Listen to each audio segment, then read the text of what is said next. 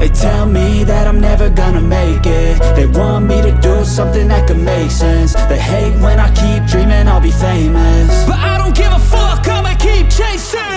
I got all this potential that's deep inside of me, but they hate when you're successful cause they try to be. They sit there being judgmental because you're trying things, and they just want you to settle and do the right thing. So get a good job, don't slack off. Wake up every morning, make a good impression on your boss. Don't do anything that I wouldn't do, and when you